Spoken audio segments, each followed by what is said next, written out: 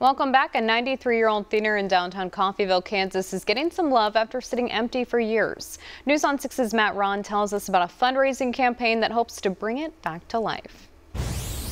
Yeah, they're all digital now. We'll go digital. Daryl Harbaugh used to run the projector here at the Midland Theater, but ever since it closed its doors in 1998, the building is far from its glory days of silent films and vaudeville acts. Obviously, as you can see, there's been some water damage.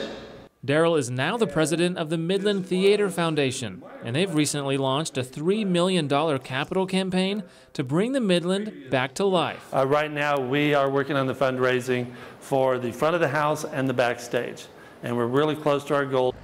The Midland Theater Foundation hopes to not only save this historic building, but to make it a cultural hub in Coffeyville for generations to come.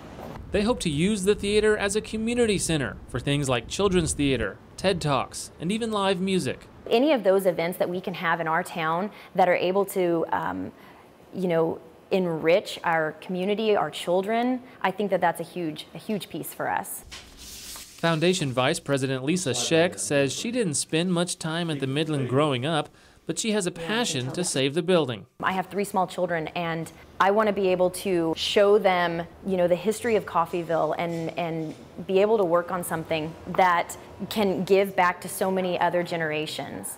The foundation hopes to have at least part of the building renovated and open in about a year and a half so people can see inside and be inspired to donate.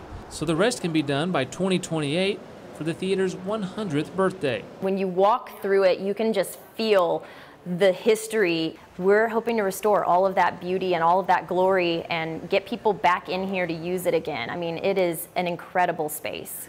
The foundation also hopes this major project acts as a jumping-off point to revitalize downtown Coffeyville as well. In Coffeyville, Matt Ron, Oklahoma's Own News on 6.